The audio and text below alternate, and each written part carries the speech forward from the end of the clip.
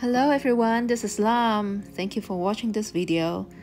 Today I'm going to do a super simple flip cup on a 10 by 10 canvas using these colors, and they are just some turquoise and blue, purple, magenta, pink and gold, and I'm going to dump everything in the flip cup because this is the third pour I did with this batch of colors.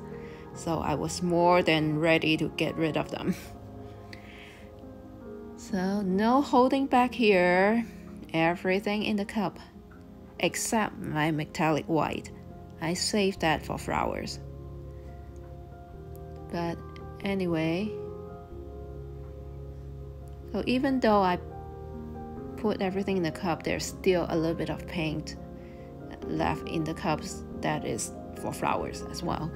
Alright, so almost there, almost went through all the colors. Okay, put it aside, and I'm going to put a little bit of black down, and I only have a little bit of black, and then some liquid gold, and I'm going to put the rest of the black on top. And I was trying to see if the liquid gold would surface, but it didn't. Anyway, flip the cup. Now this is a pretty color combination. Now with flip cup, it's a hit or miss. Sometimes the colors would come out really pretty and balanced, and sometimes it would be just like one dominant color and the rest of them will cover up. Now this time I got lucky because the color combination is very well balanced. Nice, nice amount of blue and turquoise and pink. So it looks like it has a good formation already. See, interesting composition starting to form here. Okay, look at this. If I stop right here, that would already be an interesting abstract. But knowing me, I always like to make something more out of it. So already, as I was torching, I was already seeing green leaves. Look at those two things that's going up on the right side. They look like leaves to me. So I did not mix any greens, but they are turquoise and they're green enough. Everything is relative. So I start using my metallic white and laying out some flowers, well, flower petals, because I was thinking I just need one flower. So here, and this is violet. See, I love this deep violet. And then next I'm going to put my metallic pink and some metallic purple, and this is some other reddish purple, and then a little bit of turquoise. That's metallic aqua. And now liquid gold. I am obsessed with liquid gold. As you can see, my last 2 or 3 videos were with liquid gold in it, and it does make a very good accent, especially after it dries. It can kind of adds another dimension to it. So okay, here's how I made the flower.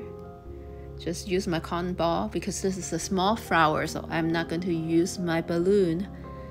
The cotton balls are enough. So I'm just rolling away and pay attention to the liquid gold, how it flows on top, and it makes, some like nice interesting petals on top of the metallic white and all those colors. And look at that. See, it's already looking pretty, and I don't need to do much to it except I put a little bit of more liquid gold and a little bit more white there because I want a little bit more on that. Okay, use my finger because that is just too small even for the cotton ball, so fingers is our best friend. All right. So you see this one single flower is taking really good shape, and I'm going to pretty much leave it at that.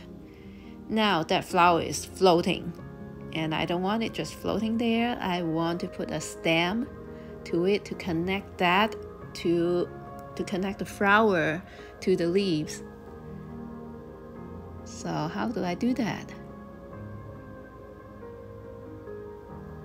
Okay, I put some turquoise on the side and use a mixing stick. Just draw it. Drawing on the pour is tricky, but it can be done. Just need to refine the end a little with a bamboo stick. No biggie. Okay, now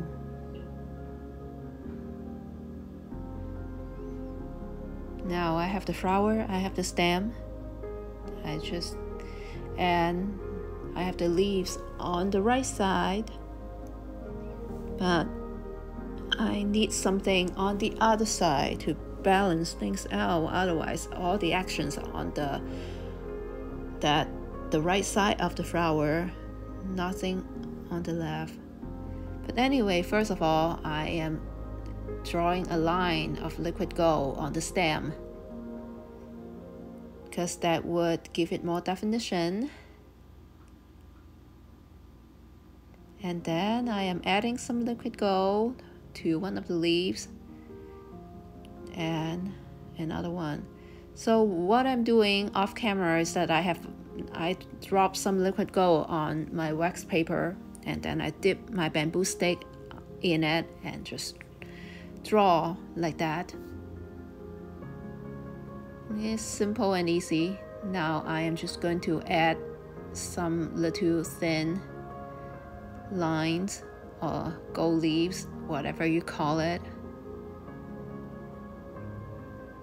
Now this is a simple composition. I don't want to overcomplicate things, so I'm not going to go crazy about making big huge leaves or a lot of crazy patterns. I'm just going to add maybe a couple more, maybe one more. Yeah, I think that's good. I was still trying to mess with it a little bit. Okay, a little bit more there. Yeah.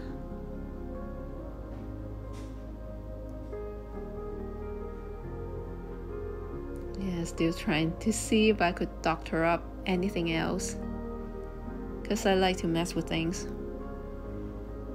But overall, I am happy with that, so I'll call it done. See? It's just like that. And I'll show you the close-up right now. Look at the colors and the tiny little bubble cells. The flower itself turned out pretty, and those turquoise cells, they just look so gorgeous. And the magenta and the blue, such good combination. I'm really happy with this one. And look at the dry result. Don't you like it? I do. So here's it. Thank you so much for watching. Please like, share, and subscribe. You have a great day, and I'll see you next time.